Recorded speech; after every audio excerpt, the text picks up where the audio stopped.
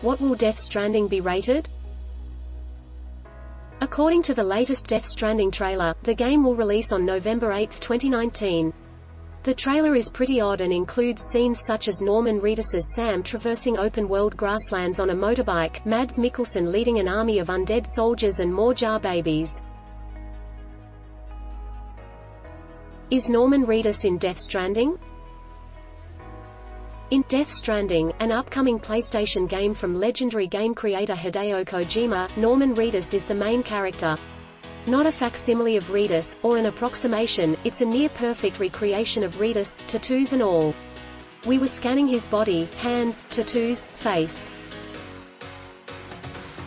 Don't forget to subscribe and hit the bell notification for more of these videos.